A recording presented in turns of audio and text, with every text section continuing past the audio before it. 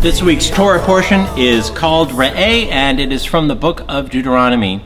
In the middle section of the Torah portion, there is the warning to the Israelites not to follow any false prophets. Here's the description.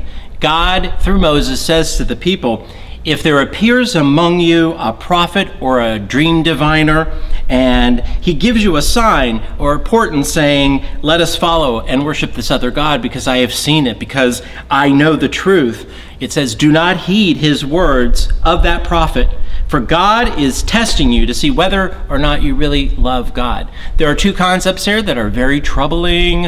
One is, does God really get jealous? Like the omniscient, omnipresent, powerful God get jealous if people start to follow and worship other gods? That's one question.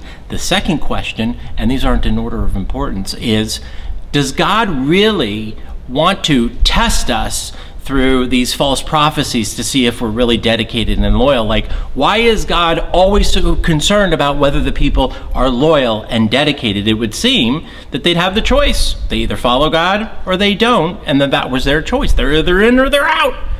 If you'd like to be in, join us this Shabbat morning at Torah study at 9 a.m. in the Vendelin conference room, and we can talk about this apparently very jealous God who actually worries that there are false prophets walking around trying to pull us away from the ways of the Jews. Shabbat Shalom.